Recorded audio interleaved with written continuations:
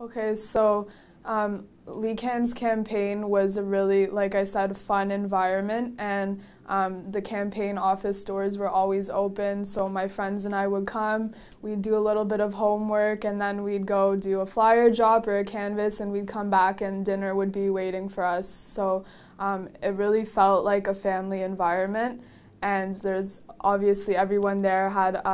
like a common reason for being there, so I think people really spent a lot of time building those relationships and making everyone feel comfortable and feel like they had a leadership role on the campaign.